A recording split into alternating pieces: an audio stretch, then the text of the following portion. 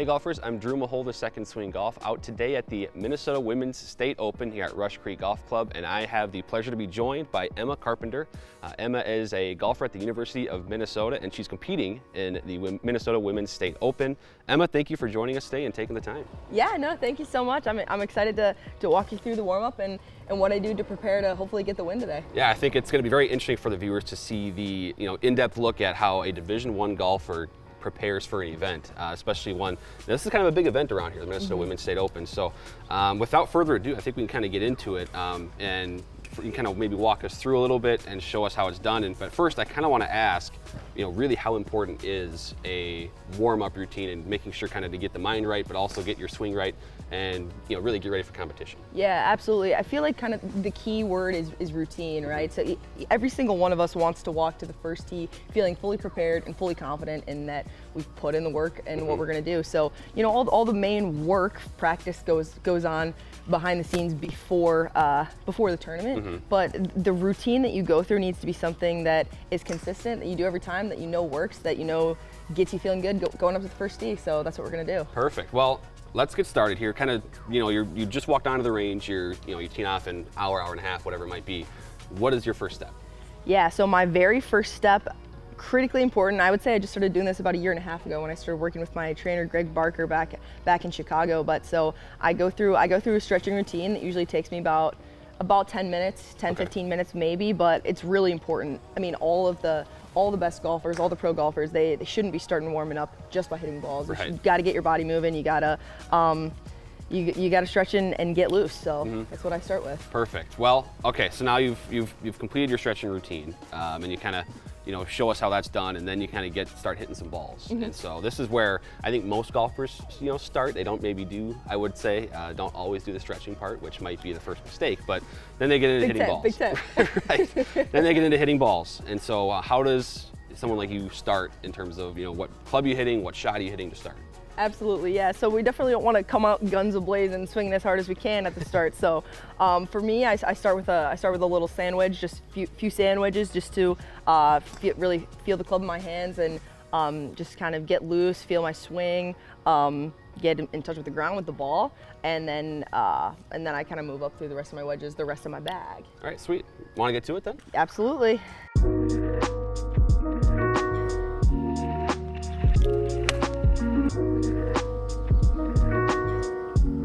So with that wedge, you're just kind of, like you mentioned, kind of getting the feel for the club. Is that really all these first couple swings are? Absolutely, yeah. I'm just kind of, I'm getting the feel of my swing. I'm picking a target. Okay. Like I said, I do hit a lot of wedges. We're always going to be hitting pitches usually during the round. So for me, it's just kind of feeling the swing, feeling impact, feeling the club in my hands, just to kind of get moving and get started.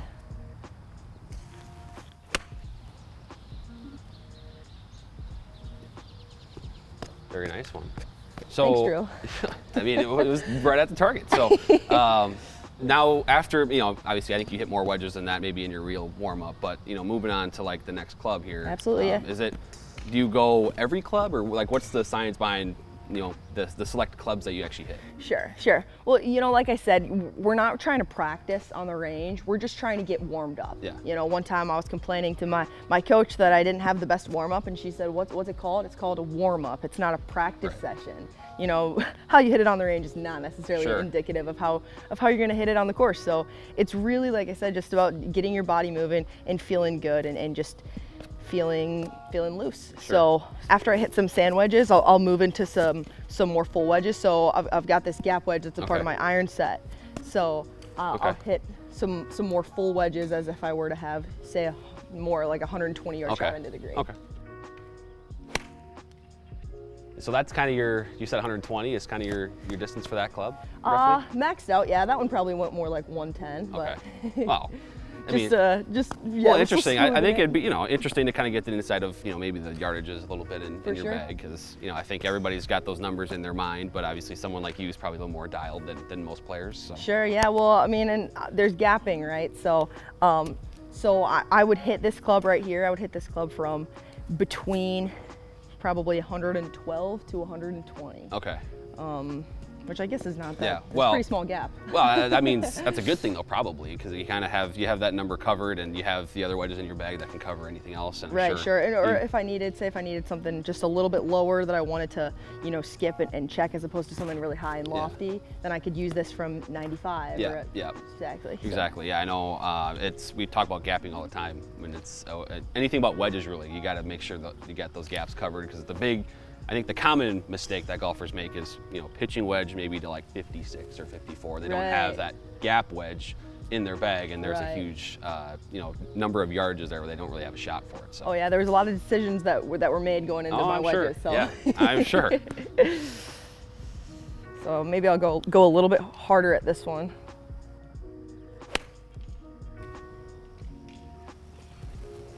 I like the divot pattern too. Take notes for the viewers. You know, that's how you hit.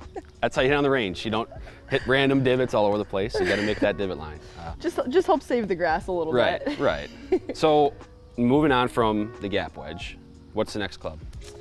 Next club up, do the same thing. I like to hit a ton. I'd like to hit a ton of wedges. I'll come back and hit a few more at the end. So I'll hit a couple pitching wedges, and then and then I'll move into the irons. So.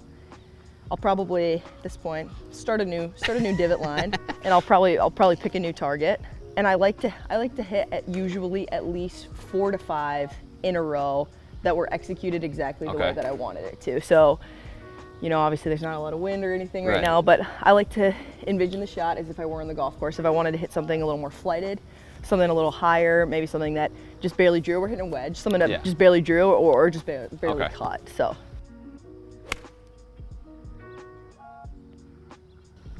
So now, I have to ask, how like picky are you about when you say perfectly executed shot? Like, is it like, I mean, how much of a miss or how far offline are we talking before you're like, I got to start over? You know, Drew, that's a good question, because I'd say that, you know, sometimes the warm up starts to get a little too long, and then I'm like, all right, you know what, that one can be good enough. Yeah, because I imagine someone like you is probably a little bit of a perfectionist, you know, and definitely you get really picky on maybe an actual practice session, so then kind of maybe differentiating a practice session from your warm-up is probably a big deal. Absolutely. Like, I mean, like I said, it is a warm-up. So, you know, if everything doesn't go absolutely perfectly, it'll be all right. And you know, we move on, and we keep getting loose and keep getting ready. All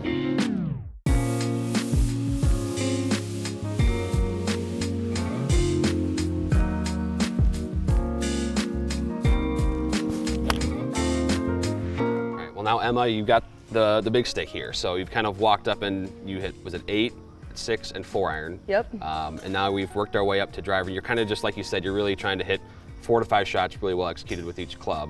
So now you're kind of starting to wrap up a little bit, but you've got driver. So walk me through your, I guess, warm up with driver. Absolutely, yeah. So I would say something about my game is that you know, accuracy is obviously important, but I would definitely say that I try to get the most out of this guy right here. So I'm definitely going to be swinging on the range pretty hard, trying to get loose. So same thing, I'll pick a target and I'll pick a ball flight, and I'll just try to make the best swing that I can. Okay. Baby fade. So that one cut a little bit. This time I'm going to try to come a little more from the inside, and this time I'm going to try to hit a high draw. What do you like to hit, Drew? You like high draws or cuts? Yeah, you're asking the wrong guy, because I just hit the ball, I just swing, and whatever happens, happens. So. You can do it. I've got faith in you.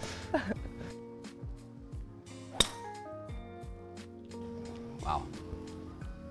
So now we got both shots. Yeah. We got the fade, we got the draw. So is it when you're, you know, you're going through your driver, same thing, is it 4 to 5 well executed shots, and then you're kind of committing to a fade, committing to a draw, and you're just seeing how well you can, you know, match your swing up? Yeah, you know, the driver's a little bit more about just like how it feels. I would say definitely in the iron set, I like to stick to kind of like 4 to 5 good shots. With the wedges, I like to hit as many just to feel really good. Yeah. And with the driver, I mean, if I pound one and I feel awesome about it, then we're shipping it to the putting green, then we're getting going. But okay. I mean, if I feel like I didn't quite make a great swing, good turn, then I'll keep going until I feel good about it. Sure. So now you mentioned at the beginning, you know, maybe you don't end with drivers. You kind of maybe wind down a little bit. How does that process go? Like, what clubs you taking out of the bag to maybe, I guess, wind down your warm up, or kind of maybe get ready for the first tee? Yeah, absolutely. So I mean, if you think about walking to the first tee and the amount of time you spend warming up, when you walk to the first tee, you don't want to be like, okay, so in the last 40 minutes, the only thing I've done is hit a putt and hit a drive. Yeah. That's why I would say I like to wind down with just a few more, you know, maybe 3/4 wedges, just to again feel good about those swings. Mm-hmm. Yeah. So now you've completed kind of the hitting portion, the swinging portion of your warm up, and now you're kind of heading towards the short game area. So walk me through the plan there, putting and chipping specifically. Yeah. So after I leave the range with my last few wedges, feel like I got some good tempo and got everything all back there, then I go to, usually I'll go to the chipping green, and I'll spend usually only about 10 minutes at the chipping green, hitting high shots, low shots, a few from the bunker, a few from the rough, a few from the fairway. Sure. And then I go into the putting green, and I usually start with mid-range putts, just around 15 feet, and then I move out to some long lag putts, just really get a feel for the distance, uphill, downhill, and then I work back to some shorter putts. I like to hit a lot of 5-footers around the green, and I always, every single time I leave the putting green, I always got to make 2 4-footers right in a row. So. Okay, interesting. So that's one of those looks, kind of looking in at some, that's maybe unique to you, maybe a little bit, where I'm sure a lot of golfers kind of at your skill level have something like that, where they're right before they go tee off, I got to do this. I have to, hit a couple chip shots close. I got to make these putts. Yeah, almost like a superstition. I mean, I can't be walking to the first tee knowing I just missed a little putt. Right, right. Well, and then, lastly, I wanted to ask too about, like, when you're on the putting green, is there anything really in particular you're looking at for speed, getting the speed down? And maybe, I know you've talked about making sure there's a difference between your practice session and your warm up. So maybe there's drills that you do when you're practicing that you maybe just kind of, maybe, I don't say ignore, but you want to just, instead, like you said, you're getting a feel for the green. You're not really doing drills, right?